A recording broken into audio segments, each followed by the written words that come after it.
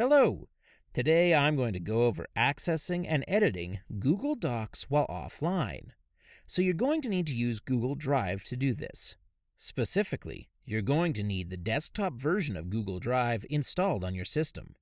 So today I'm going to be demonstrating this on a Mac, but the same general rule applies that you need the Drive desktop app installed on your computer, whether you're working in a Windows or a Mac environment.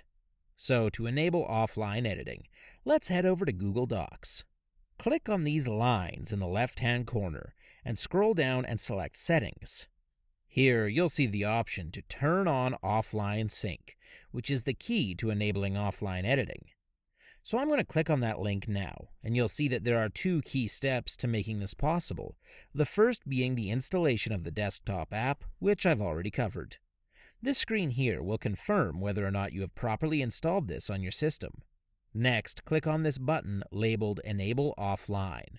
This will allow you to edit the versions of your Google Docs, which are stored locally on your computer. So to show you an example of what I'm talking about, I have now disabled my internet connection on this computer. I'm going to open the Apps Launcher within Chrome, and you'll see that most of my apps are grayed out.